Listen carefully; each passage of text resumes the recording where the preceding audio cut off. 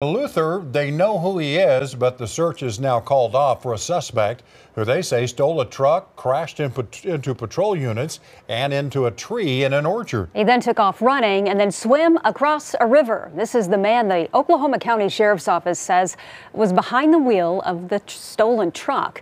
This was the area he was last seen near Couch's Pecan Orchard, just off Route 66 and Luther Road. Oklahoma County deputies say Mitchell Helms stole that truck from Midwest City.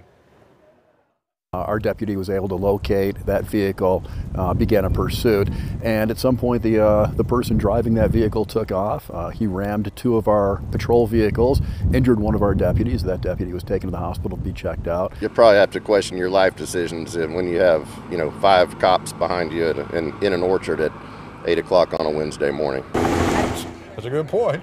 Right now, sheriff deputies have called off the active search for Helms, as we said. He is wanted on several warrants out of Creek and Lincoln counties, and now possibly new felonies in Oklahoma County. If you see him, call 911.